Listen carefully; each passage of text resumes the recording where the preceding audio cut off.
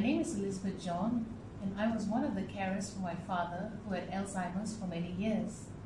I'm here to participate in an interview in supporting World Alzheimer's Month, and this year's theme is No Dementia, No Alzheimer's, and we are looking at post-diagnostic support in Malaysia. So let me start off by answering the first question that they have. What types of post-diagnosis support were you offered? As I mentioned, my father had Alzheimer's for many years and he has recently passed. He was treated at one of our leading government hospitals in Malaysia.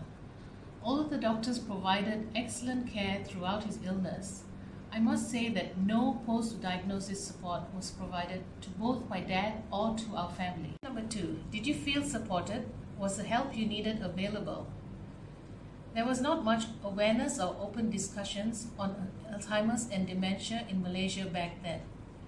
Basically, we were not provided support outside of the doctor's appointments, which only focused on his immediate issues and not informed of future challenges that we would face. Without the post-diagnosis support, we did not get the knowledge and support to help us plan ahead. Question number 3. Was a care plan developed with you?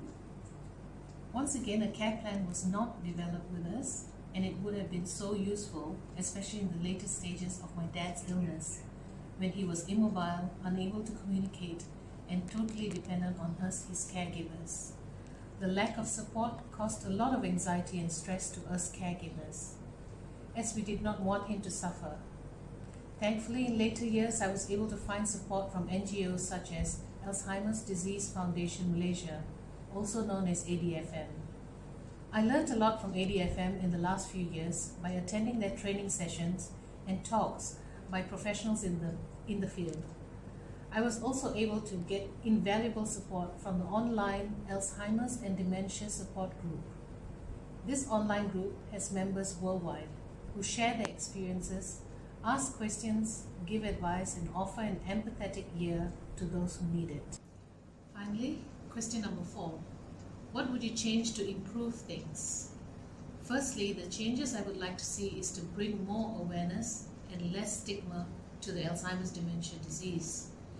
As I've learned more from NGOs, I feel our government should step up and play a more active role in providing the support and awareness to patients and their families. I hope the government will set up an Alzheimer's and Dementia Center where the public can have one-to-one consultations, as well as be provided with care packages or information packs. There should be workshops and training sessions for caregivers and counseling sessions for those who need it. The centers should provide home visits by healthcare professionals, particularly during the early and late stages of the disease.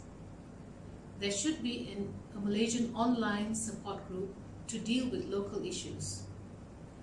They could even set up a helpline for caregivers to call in for urgent matters. Community spaces such as malls should also be accessible to these patients and their families, similar to what has been done for autism patients.